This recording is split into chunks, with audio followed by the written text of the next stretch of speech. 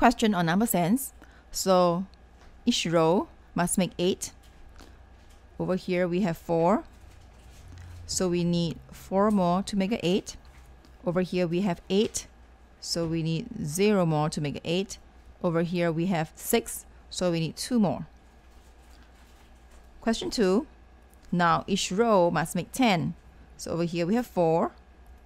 So we need 6 more to make 10. Over here we have 8. So we need 2 more to make 10. Over here we have 6. This is a number machine and kids have a lot of fun doing this. So there are many numbers that we can use.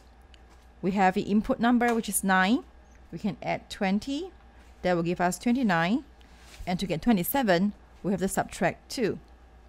For question 4 over here, we have 15. And then we have add a number. We can add 5. That will give us 20.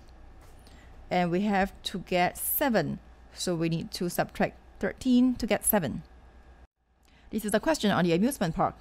We need 10 tokens for the roller coaster, 7 for the bumper car, 6 for the flying elephant, and 5 for the merry-go-round.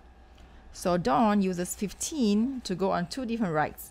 So in this case, the roller coaster needs 10 and the merry-go-round needs 5. So it will be roller coaster and merry-go-round.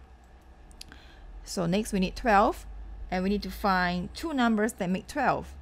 So in this case, we are going to go for the bumper car, which needs 7, and the merry-go-round, which needs 5, because 7 and 5 make 12. Next, we are going to need 21, and we need 3 different rides. So we are going to need 3 different numbers that make 21.